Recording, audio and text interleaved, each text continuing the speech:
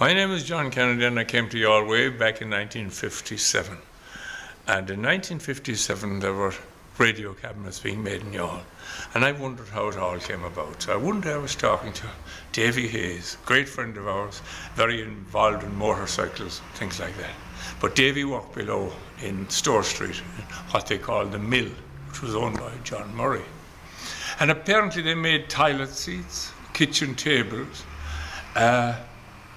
chairs, bedroom furniture, bedheads, bed-ins, that kind of stuff for many, many years. And John Murray, unbeknownst to anybody, headed for Dublin one day and came back and told the gang below in the mill, lads, he said, you'll be making radio cabinets soon. And of course they had a great scoff at the whole thing, the idea of them fellas making radio cabinets. I suppose they were running themselves down that they wouldn't be able to make radio cabinets. But that's how it all started. And Davy Hayes made the first prototype of the Clipper. The Clipper is, or the Blue Peter, sorry. The Blue Peter, come down here now, lads. No. That is the first pilot radio made in Youghal, and it's known as the Blue Peter. And you can see there now that that's Youghal design, and that's a plywood cabinet basically, but it has veneers on it, and the veneers are beautifully done to give the impression that it's solid wood, solid walnut look, and cut in, but it's only plywood, but it's done like that. And Billy Lafford is still with us, please God. He'll be with us for a long time, but Billy had two very strong thumbs, and Billy's job was to do those corners, to get that veneer on there and get those corners. And those cabinets were made down below in Youghal, and that was the first cabinet they made. They sent that off to Brownlee in Dublin. Brownlee brothers were long into the thing, and they got the idea of making radios here, and they had a whole load of girls and fellas above in Molesworth Street in Dublin, and they built the chassis for the radios because there was a new law had come in that you couldn't bring in radios into the country without paying an enormous duty on them. So the only way to avoid it was to make the radios here. But of course they could make the radios above there, but they couldn't make the cabinets. So that's how this cabinet started being made in Youghal. That was the first cabinet. Davy made it, as I said, the prototype, Davy Hayes and a few of the lads with him, and they sent it up to Dublin for the approval of Mr. Brownlee. Mr. Brownlee approved it, and he sent down an order for 20 cabinets or something like that. And that 20 became 1,000 and 2,000 maybe eventually. And there was radio cabinets made there for the following 10 years. And there's some more of them here now. That was, as I say, the Blue Peter. That was the first one. You will find, by the way, they all have maritime names, which is very interesting. This was the Mariner. This was known as the Pilot Mariner. That's about 54, that one, I think. You'll see the design is basically the same, but you'll note now here, look, the veneers that are on that one out there, and all the extra work on that one, and the two lines across are not in this one. So they got a bit more, I suppose, easier ways out of making him, not putting the detail into him as the years went on. But that is now the Pilot Mariner. It would have been about 54, 55, it lasted for a while. Now, there was a Clipper then, another seagoing name, a Clipper, with that one. Now that's the same chassis, as you can see, look, the same design with the knobs, but it has a cheaper cabinet. It hasn't the depth like the other one has, so that would have been cheaper. Now prices, I would imagine, now it's hard to remember what they were, but I'd say that was 18 guineas, that's it. And I'd say that one was 22 guineas, and maybe this one went up to 24 guineas. Now you wonder what guineas are now, Michael, but guineas were a pound and a shilling. In other words, it sounded cheaper than it was because 22 guineas was 23 pounds 2 shillings, and that was where the guineas come in. Now that went on, as I say, until the advent of television, and when television came along, another big industry, and Pilot went into the television business. Now 1960, we're gone up now to 1962 or 63, and we have this wraparound Pilot, we called it the wraparound. It was a 23-inch television set. A 23-inch television set was enormous, of course, and you had this wraparound, and you had the controls at the side. Now that was made completely from veneers, all bent around There's no corners in it. You can see the whole thing has a beautiful design, and they had a new finish was invented at this stage. It was called polyester resin. I remember Davey telling me about this. You see, you had before that, you had the ordinary lacquer sprayed onto those radio cabinets, and you could actually clean it down and redo it yourself with varnish if you wanted. But with this, you didn't. You spray this with polyurethane, I think, some type of polyurethane or something like that, and then it had to be rubbed down and buffed to get a shine, and it was like glass. You can see the shine still. Look at that. I mean, that's lying above in the shop for 40 years, that's it. And look how good it is still. How good to still. That was the wraparound. It's a mighty set, actually, that one. And that was the first one. As far as I remember, that was out before the 19-inch. Now, here's the 19-inch. And this was made sometime after. That's the 19-inch pilot. That was the first one that came out. He sent down a sample to me to the shop from Dublin. And I thought this was a bad idea, this white grill here. Because I said that'll get filthy in houses in a short time, because you know the way things get dirty. I said, why didn't they put it into a different colour? So I was talking to Mr. Brown, he was down with John Murray one day, and he called into the shop, and I was talking to him, and he said to me, what do you think of our new 19-inch? Oh, I said, it's a lovely little set. I said, but why did you put a white grill in it? I said, oh, he said, that was approved in England. He said, it won the Duke of Edinburgh's first prize for television design, he said to me. So I said, they wouldn't change it. Although 2 years later, that same set came out and they had a wooden grill in it and they got rid of the white grill. Now, whether I was right or wrong, I don't know, but that's what happened. Now, there's another little radio there, Tommy and Tom and Michael. This one. Now, you'll be wondering about this set. I've taken the back off it deliberately. Now, have a look in there with your camera. I know do you see what's missing in that? Or would you be technically minded enough, Michael? There's no speaker in it. There's no speaker in the radio, so that's no use like that. So what did you do with that? You connected an external loudspeaker to it. Because this was VHF. Now, we had no VHF in Ireland at the time. VHF is what we're using today for good sound and high fidelity. But when this was made here, there was no transmission in Ireland. You had it in England on the BBC, but not in Ireland.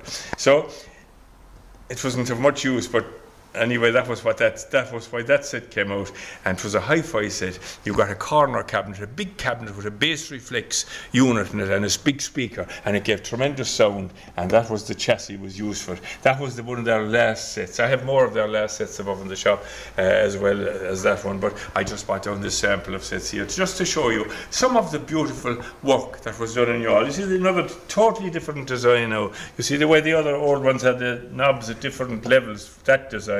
This one now had them in a straight line, a linear design. Things were changing, the dials were getting longer. The magic eye, that's the magic eye there, in there. Now most people don't even know what a magic eye was. But a magic eye was the top of a valve inside which had a green light in it. Part of it was dark and part of it was light. And when you tuned the station at its best, the light part became very narrow and the dark part was wide, and that was called the magic eye. It showed you when you were on the station correctly. That they were all made. Is it hard to imagine that they were all made below in Store Street? They were going out in their thousands up to Dublin in boxes by the railway, out to the railway and up to Dublin in cardboard boxes, all made up ready. Then above in Dublin they'd be opened again and the works would be put into them in Dublin, and they'd be sent around to all the different radio shops around the country. Some of them were exported, I believe, to England at one stage when they were short of radios over there. We exported radios to England. And incidentally, the Bush sets, the Bush televisions were made in Castlemartyr, where Sportscraft or where Kitchens are now. Now, they exported, Kilroy Brothers were the agents of Bush in Whitehall in Dublin, and they exported televisions in 1962 to Hong Kong. We were exporting televisions from Ireland to Hong Kong in 1962. Big change from everything today coming from China, isn't it?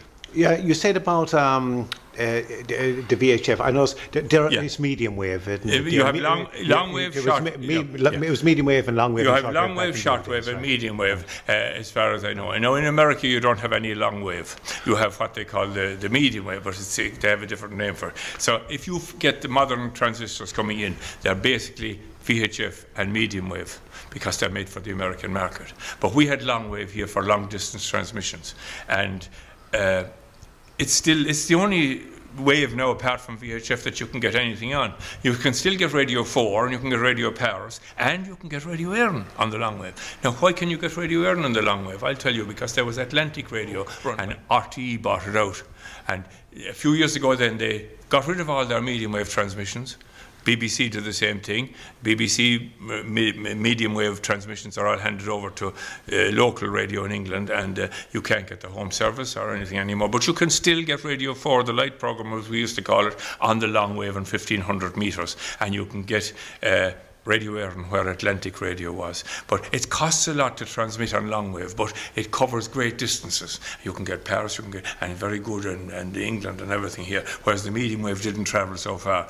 When Youghal Radio started out, Michael, we started out, Noel built his own transmitter. It was 202 metres medium wave, just below Luxembourg. Luxembourg, of course, was the radio station when I was a young fellow. Everybody listened to Luxembourg every night, 208 metres for all the pop shows, the Irish Hour and the Scottish Hour and all those things that people loved. They were all on Luxembourg, and there was great programmes on the long wave from the BBC. Friday night is music night, and all the comedy programmes, Living with Lynch came on Radio Éireann. You had Tony Hancock, and you had the Lyons Family, and you had Something in the Marsh, and all these great comic programmes, all on the radio, and people listened to radio every evening, and they wouldn't miss it at all. And all the sponsored programmes, Beecham's Pills, etc., on Luxembourg, everybody listened to them. And the soap powders, of course. In fact, that's why, of course, that we call a thing today a soap opera, because all those programmes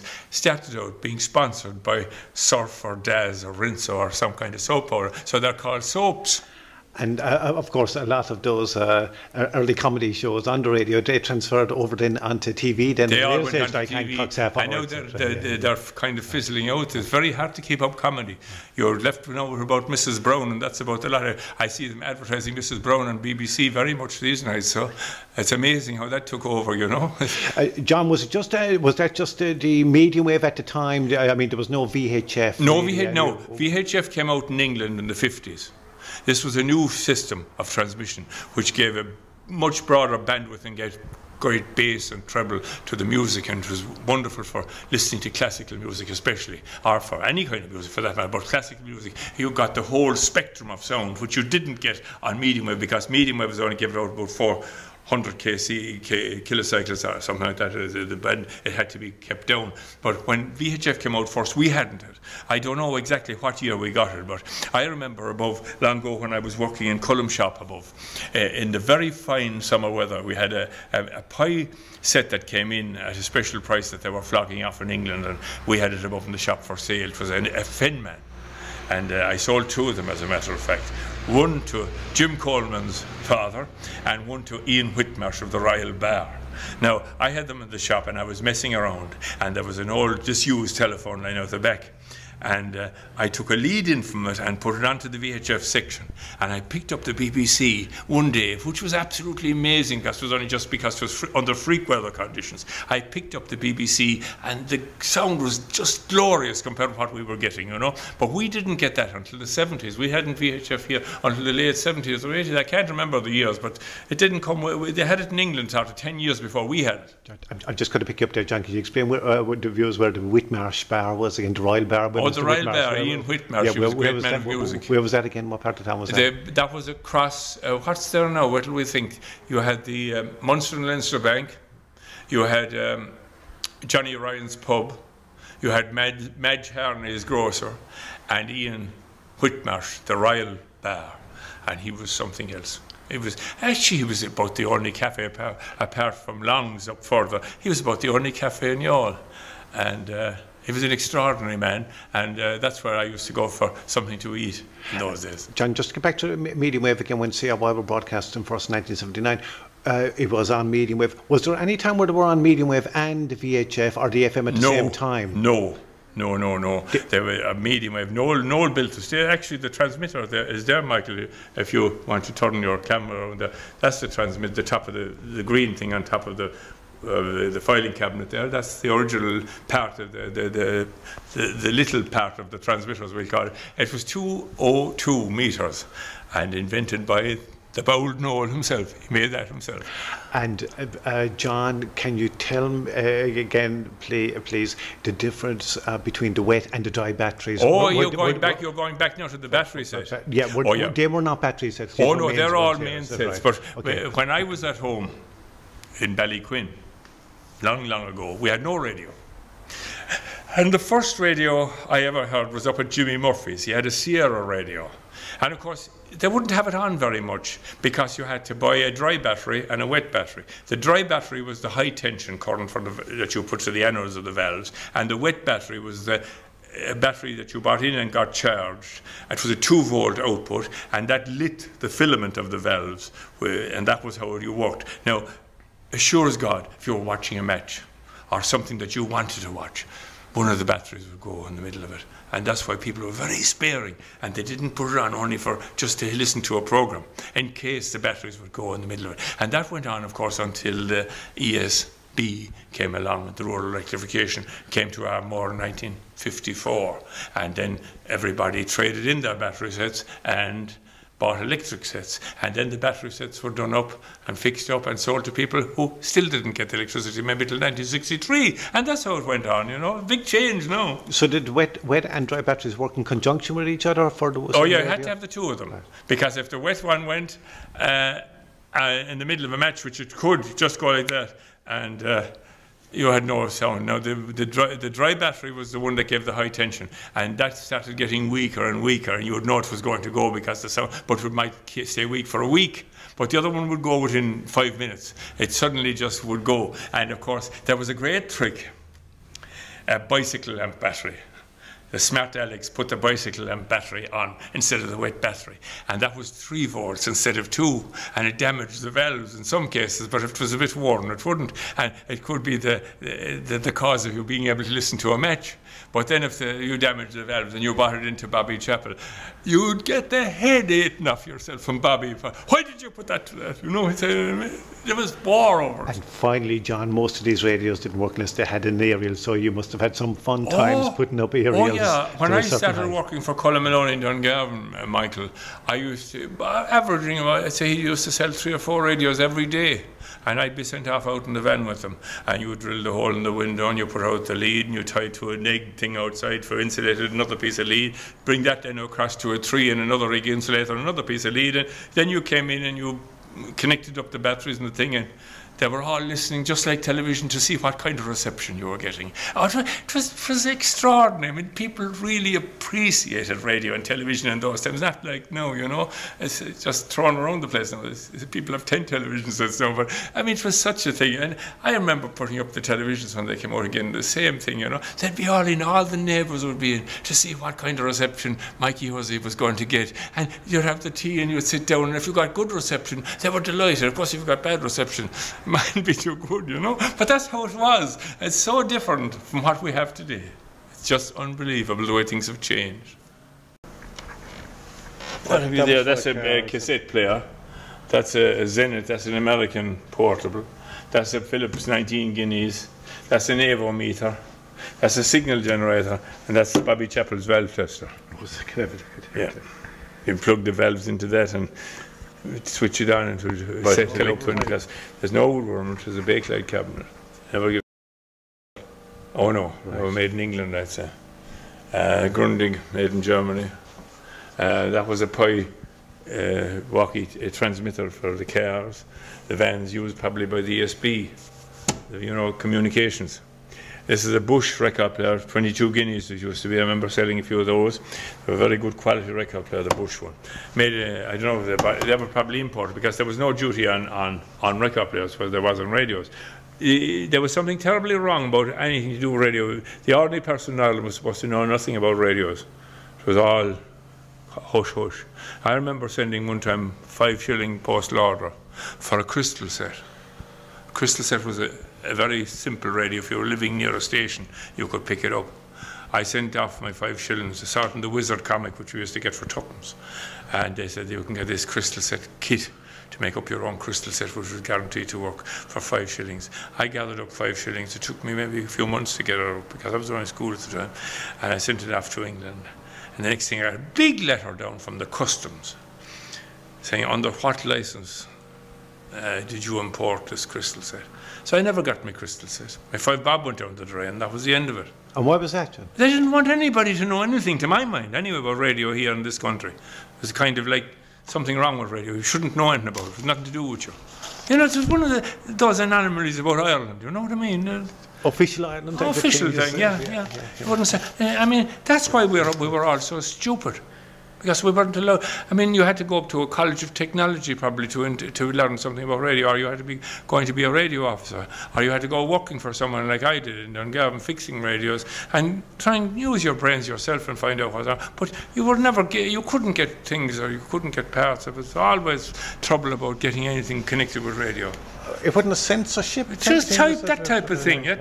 An insular government we have over through the years, and they've ruined anything like that. You know what I mean? And you got no chance for ordinary fellas to get on, to my mind, you know, unless you had somebody who knew something, or somebody that was in the trade who could help you out. But the ordinary Joe Soap didn't get very far. That was a pie, you know. That was a pie. 18 guineas, I remember that's it. It was made in Dundrum in Dublin, where the shopping centre is now. Now, Pye made their own cabinets and their own radios. A fellow called Dr. Dylan Digby was the boss man in Pye. Very advanced company. Pye was so good that if you could get the Pye agency in a town to sell Pye radios, you were made. Because they were the best-selling radio in Ireland, Pye, way ahead of Philips or any of them.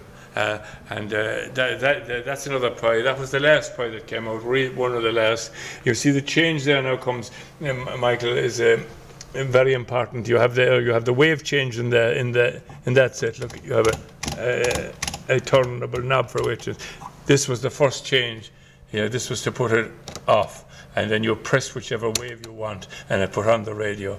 The long wave, medium, short wave, and then you put it off by pressing that one. That was the piano tuning. That came out in about 58, I think. You see, as the years went on, it's just like motor cars. If you know about them now, you can tell by looking at a set the age of it. You know straight away. You see this one here, a little dial in it, that's an Echo. You see that particular set now? There was a set like that, that was made by E.K. Cole in England. Echo. That was where the name Echo comes from. E.K. Cole, South Dundee, England. They were never made here, but they made four of that once. Once upon a time, they made 4 of them, Michael, in green instead of in brown, which was unusual to have green bakelite. And I'm not kidding you when I tell you that Sony, for their museum in Japan, came over to London some years ago, and they bought one of those green round Echoes and paid £20,000 sterling for it, just to have it in their thing. So if you have a green Echo lying around somewhere, it's worth £20,000. Now there's another one with they used to call that airplane dial tuning again. That looking at that now, I don't know what age it is, a Philips set, but I would, if you wanted me to, I guess at that now is 1935. About that. Now that's, I don't know what that is. That's a power pack of some kind. But here you have the PJ 500. That was 27 guineas, Michael, that's it. That was the top of the Pye range in 1955. It was the PJ 500. It had an extra gang in the tuning condenser, an extra stage of tuning. Very good quality, beautiful sound. It has the trawler band, the shortwave band, medium wave band, and the long wave band, and it had what they called dual concentric controls. The two knobs are incorporated into one another design. That was 54. Beautiful set, PJ 500. Here we have the Pye jewel case. That was made in England, actually. I don't know what they made here as well under license or what happened, but that was worked on battery, or it worked on mains. I'll just show you now if I can open it. Now you see, there's the works there, Mike. Now you put a little dry. What you had there was, instead of the dry battery, a small 90-volt battery, and on this connection you had the low tension battery, and that lit the 4 valves. You had 4 valves. Look, 1, 2, 3, 4 valves. Your loudspeaker thing, and that worked on battery or mains. So as to save the battery, if you had electricity, you could plug it in, and that was known as the jewel case. They were very popular. I think they were 18 guineas. I think they were 18 guineas when they were on the market. This is, of course, a VHS system, which you know all about, the cassettes, all gone now. digital now, everything has changed. This is a reel-to-reel recorder. And there was somebody here the other day, Noel tells me, at the exhibition, and they never saw a reel-to-reel recorder. That was before the cassette. And very good sound. Very good. They were stereophonic. That's a stereo. You had 2 speakers in it. It's very good quality, excellent quality. And you had probably 3 speeds, 1 7/8, 3 3/4, and 7.5 inches per second. The higher the speed, the better the quality. You had very hi-fi sound from very good reel-to-reel. But they went and the cassette came out instead. Now the cassette is gone, and you have the disc instead. You know, so things are changing all the time. This bush here, Michael, is the very, very iconic set that's used if you want to do a play now and you want a transistor of the 50s. That's the set. Now you will see copies of that made today from China out today, and then I did name Bush isn't on them because of course they can't probably put it on, but it's very like that because the inside was totally different. That was a very popular set. That was about 22 guineas, that set, as far as I remember. This was the Philips of the time. The same as that. This took a PP9 battery, whereas this took 4 U2 batteries, and very good set too. But with this, you had to be very careful that you didn't leave the batteries in when they ran out, because the batteries would leak and ruin the set. Whereas with the PP9, you hadn't leakage. This is some type of meter again that Noel has a signal generator or something like that, and this is a communications receiver used by the official. You can see the quality now in that, Michael, and the works of it. It's different altogether from domestic quality. It's much heavier and everything. That was what was made for the army and the navy and all that type of thing. Much more dependable quality, if you know what I mean. It had to stand up to things. What have we here? A Sony player or something? Yeah. I suppose a mini display and a signal generator. And there you have a very, very old radio. That's at the beginning of radio, Michael, that one. That's the very beginning of radio. You had a couple of knobs at the side. You had a speaker standing up on top of it with a horn. And look at your tuning, and that's the original tuning. Look how small that is. Just a few figures in a little window. And you turned it around till you got the station you wanted. That were the days now of when you could buy it in kit form or buy it built. You could buy the makings of a radio. I don't know if you could here or not, but you could in England. You could buy that and you put it together yourself. But of course, most people wouldn't have known. And then when 1930 came, you could buy it either in kit form or made up. And then the kit form gradually vanished and everything was made up. You buy the radio made up. But that was how it started. And that is the famous Youghal first transmitter. Output power 25 watts, frequency 202 meters, and went into operation on the 4th of July 1979 from Paddy and Eileen Connolly's attic above Nagle Farm, Youghal. And thanks very much indeed to Paddy and Eileen, and God bless them, because without them we mightn't have had Community Radio Youghal at all.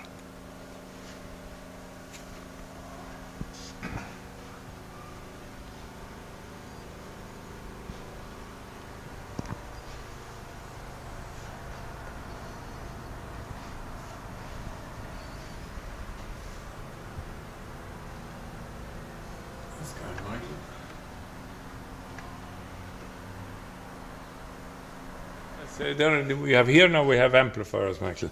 That was the only amplifier available on the market when I came to town first. That was a 10 watt, I think, Vortexian, and this was a 25 watt, I think, Vortexian that came out after.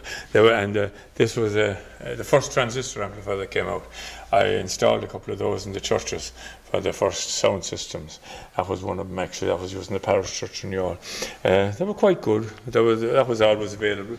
That's a turntable there. We have an old battery radio, I think that one again, Michael, yeah. What make is it? Philco? I'm not sure. It's an old.